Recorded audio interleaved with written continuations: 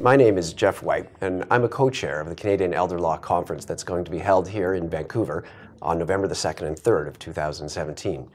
And along with my co-chairs, Jan Goddard and Hugh McClellan, I'd like to invite you to come, and I'd like to tell you why I think you might want to attend.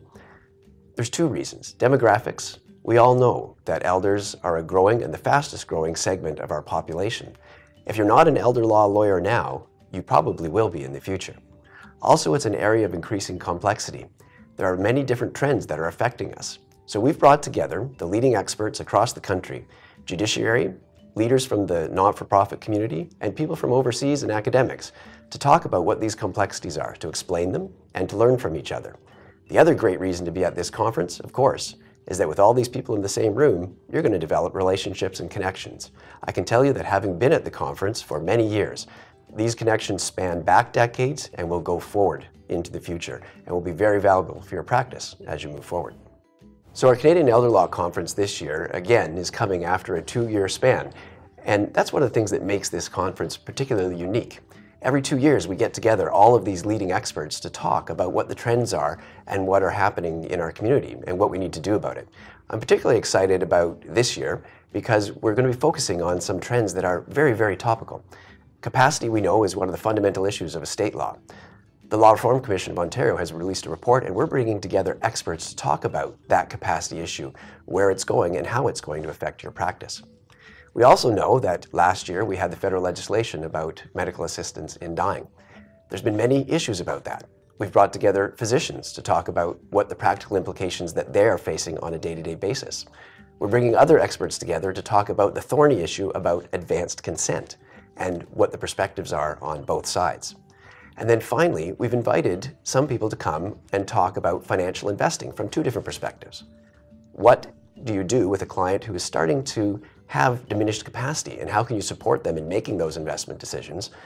But also, quite compellingly, we have another expert whose specialty is suing for negligence in providing advice for financial experts. So what happens when it goes wrong if you happen to be one of the advisors or a client who has made a loss or the lawyer advising them?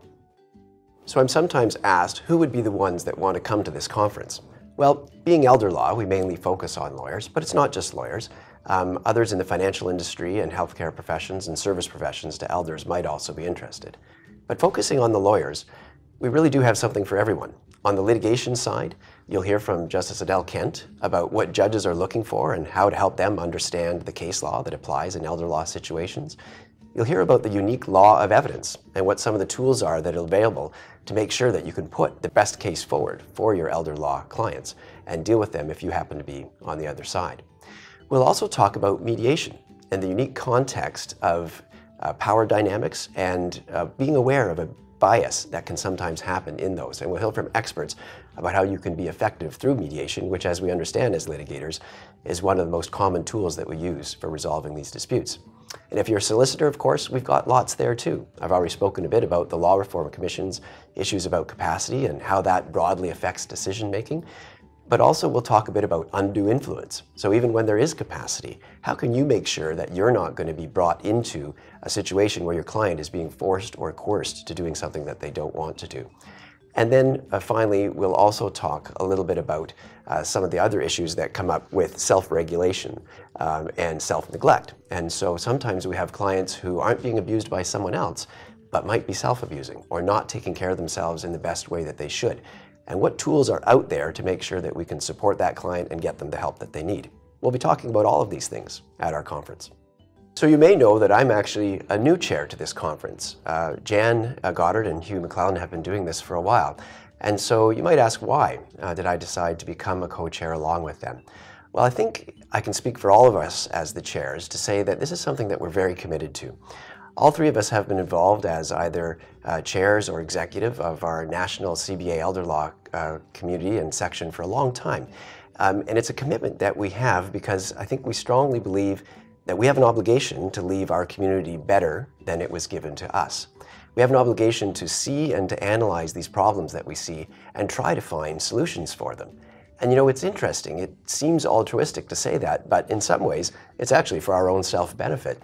Because unlike a lot of the charitable or community building work that we do, we're actually going to benefit from this day someday when we get older, as we all are going to do and hope to do. And so I want to be sitting someday getting the care and getting the services that I think my clients deserve. And I'd like to know that I had a little bit of a role in making that happen.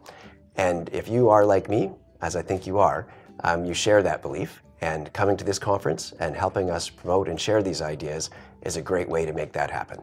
So the other reason that I'm the chair is because I'm looking forward to seeing you and to seeing you at our conference. On behalf of myself and Jan and Hugh, we hope you'll join us online or in person on November 2nd and 3rd at the CLEBC and CCEL Canadian Elder Law Conference.